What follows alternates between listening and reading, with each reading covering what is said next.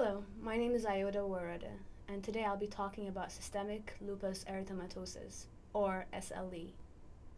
SLE is a multi-organ, multi-system autoimmune disease. It primarily affects the joints, skin, and kidneys. Over 90% of SLE cases occur in women, with most of those cases occurring between the ages of 15 to 40.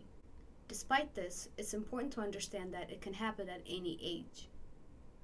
There's also a higher incidence, 2 to 3 times, in African Americans, Hispanics, Native Americans, and Asian Americans than in Caucasian population. SLE is associated with deficiencies in the classical pathway and is diagnosed using anti-double-stranded DNA and anti-Smith antibodies.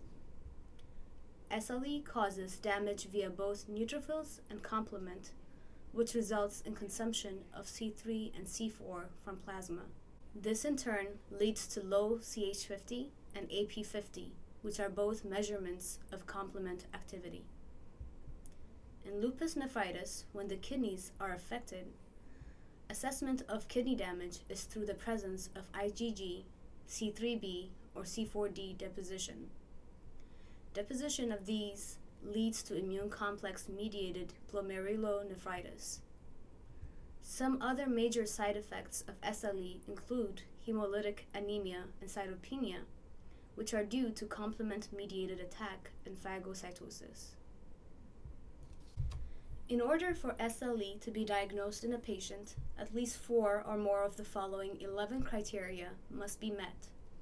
The first criterion is malar rash, which is a fixed, flat, or raised erythema, commonly referred to as butterfly rash, as shown in the figure. The next criterion is discoid rash, which is erythematous raised patches and scaly plaques which can result in scarring. Photosensitivity is a skin rash as a result of unusual reaction to sunlight. Oral ulcers can be observed, which are usually painless. Patients may also have arthritis. Serositis may be present as either pleuritis, inflammation of the lining of the lungs, or pericarditis, inflammation of the pericardium surrounding the heart.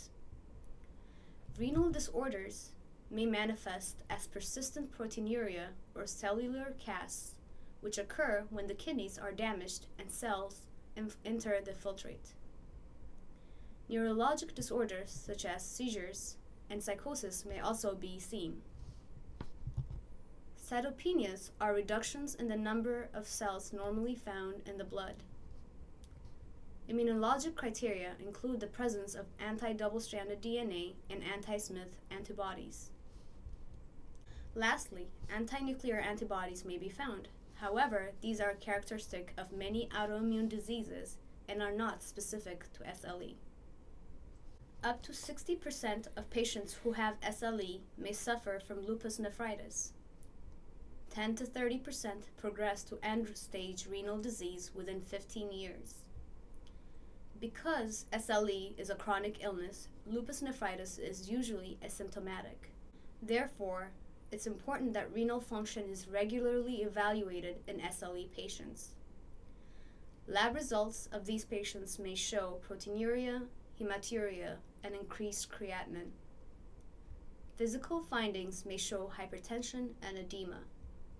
Nephrotic syndrome, hyperlipidemia, and hypercoagulability may also be present. Renal biopsy is necessary in any patient with symptoms of nephritis. There are 3 important pathogenic mechanisms of SLE. 1. Immune complex deposition and vascular leuko-occlusion. This damage can be caused by polymorphonuclear cells, also known as PMNs, or the complement system. 2. Cytopenias, caused by antibodies against lymphocytes, erythrocytes, and platelets. 3. Platelet aggregation and thrombosis due to antiphospholipid antibodies. Let's visualize how the neutrophil-mediated inflammatory process occurs. Once an immune complex gets deposited in kidney, Neutrophils which have Fc receptors on their membrane can recognize the Fc region of immunoglobulins found in the immune complex that is deposited in the cell membrane. Once the Fc receptor on the neutrophils binds to the immune complex, the neutrophils degranulates and releases neutrophil granule enzymes such as defensins and proteases. It also releases radical oxygen species such as superoxide and hydrogen peroxide, causing inflammation and tissue damage or lupus nephritis. Now, let's look at how complement-mediated damage occurs. Same as before, the immune complex is deposited. C1q comes in and binds to the Fc portion of the antibody. In previous videos, we have shown how the classical pathway activation takes place, leading to C4b and C3b deposition, an amplification process that leads to production of C5a, a potent chemoattractant and activator of immune cells, and formation of the membrane attack complex. Overall, activation of the complement pathway leads to tissue damage and lupus nephritis.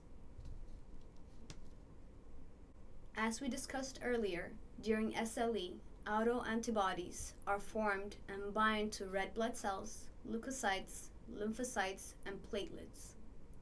Then the classical pathway is initiated, leading to C3b deposition and MAC formation, which results in direct RBC lysis. Similarly, indirect lysis due to phagocytosis can also occur, in which cells coated with autoantibodies are recognized by macrophages and phagocytosed. Overall, these processes cause anemia and cytopenias. You can assess the level of kidney damage by taking a biopsy and performing an H&E staining and an immunofluorescence assay. In the case of an immunofluorescence assay, antibodies that specifically recognize C3b, IgG antibodies, and C4d, a subfragment of C4b, are used to determine the extent of the kidney damage. These antibodies are labeled with FITC, a fluorescence dye. As you can see in the image is an example of H&E staining of the glomerulus, and in the next image we show a typical immunofluorescence assay to determine lupus nephritis using FITC, anti-IgG, anti-C3, or anti-C4. The damage is classified in 6 categories that reflect the degree of progression of lupus nephritis. Immune complexes can either be membrane-bound or soluble in plasma. Soluble immune complexes are easier to get rid of via the classical pathway, which is reviewed in previous videos. Membrane-bound complexes can result in inflammation and tissue damage. In lupus, specifically during the stages of the disease where there is lupus nephritis, the levels of C4 in plasma are drastically reduced. It is important to understand why this happens. Basically, the classical pathway is initiated when C1 binds the immune complex. As shown in previous videos, C1 cleaves C4 to generate C4a and C4b. C4b is deposited on the surface of the immune complex and kidney.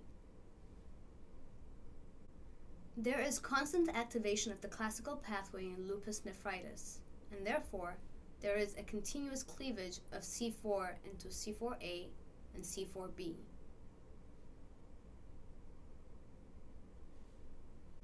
Due to the constant activation of the classical pathway in lupus nephritis, there is massive C4b deposition on the cell surface. This constant deposition eventually leads to consumption of C4 found in plasma.